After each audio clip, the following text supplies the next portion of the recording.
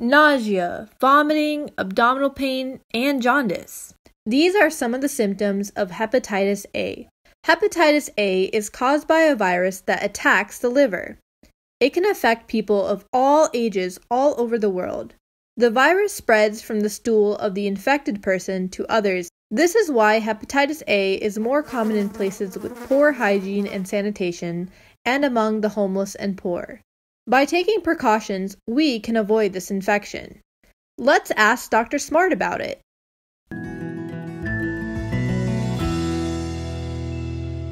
Hello and welcome to Smart Clinic.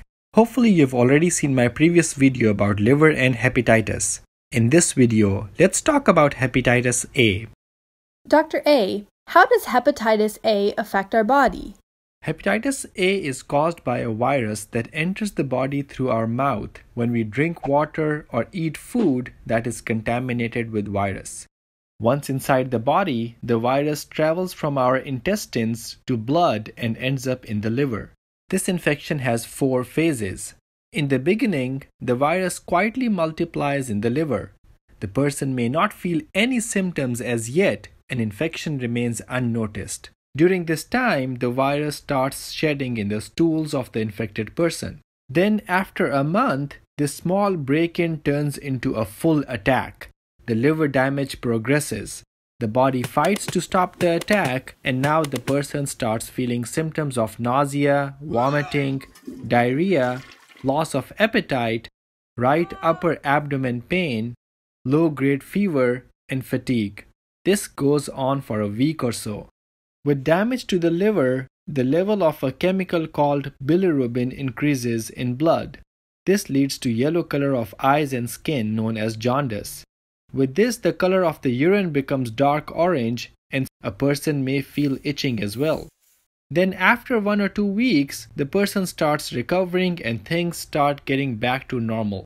The yellow color slowly goes away, the symptoms resolve, and energy levels increase. The body completely gets rid of the virus and it no longer spreads in the stool. In a few people, some symptoms can come back after some weeks. Almost all people with hepatitis A recover completely without any long-term effects. After one infection, our body develops immunity to this virus that protects it from any future attacks. Rarely, in 1 in 10,000 people who get infected with hepatitis A, the liver damage can be very severe and lead to liver failure.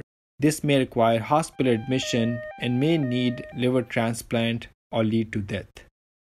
Dr. A, how common is this infection and how can we avoid it? Hepatitis A is a global infection. It is far more common in developing countries. This is because of poor sanitation, lack of clean water supply, and hygiene practices. Here are some good hygiene habits to protect us from hepatitis A and other infections that spread in the same way. Number 1. Always wash your hands with soap and water after using toilet, after changing diapers of children, before eating, before cooking food, or touching utensils. Using soap and water can get rid of this virus. This is extremely important for people who prepare or sell food. Number 2. Avoid eating food from places where sanitation and cleaning is not good. Number 3. Drink clean water. If clean water is not available, then you should boil the water to kill germs such as hepatitis and many others. First, filter the water using a cloth or any other filters, then heat the water till it starts boiling with visible bubbles. Let it boil for 1 to 2 minutes at least, and then let it cool down. Now it is ready for drinking. Number 4. Wash meat before cooking and wash your hands after handling raw meat. Washing meat and cooking it gets rid of many germs. Number 5. Always wash vegetables and fruits before eating. Many hepatitis A outbreaks in local communities such as schools, daycare centers, or other places are related to contamination of water supply or spread of infection through an infected person in that community. Make sure everyone practices good hand washing, use clean drinking water, and clean utensils to prevent such outbreaks. If we all work together, we can protect ourselves and others.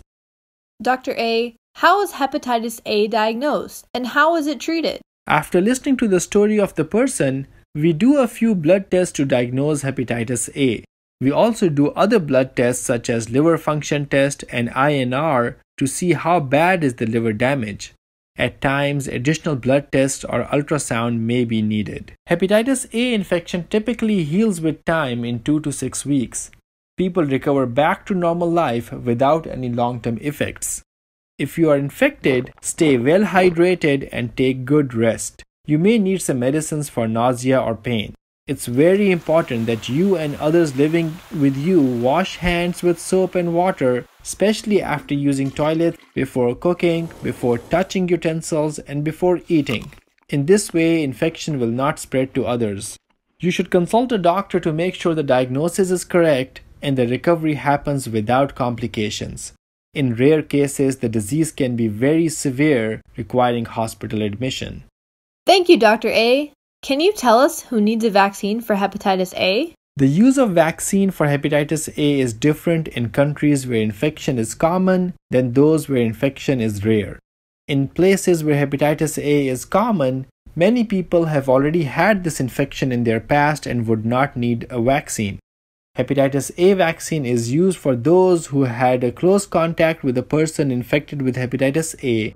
Vaccine is also used for those who are traveling to areas where hepatitis A is very common. People who have other chronic liver diseases such as hepatitis B or hepatitis C should also get a vaccine for hepatitis A to prevent this disease. See our video about hepatitis C to learn more about it. Did you know? By keeping our hands clean, we can avoid getting sick and spreading germs to others. With good hand washing, we can prevent 1 out of 3 stomach or lung infections. Always wash your hands with soap and water, especially after using the bathroom, before cooking, and before eating. Be smart, stay healthy, and help others stay healthy too.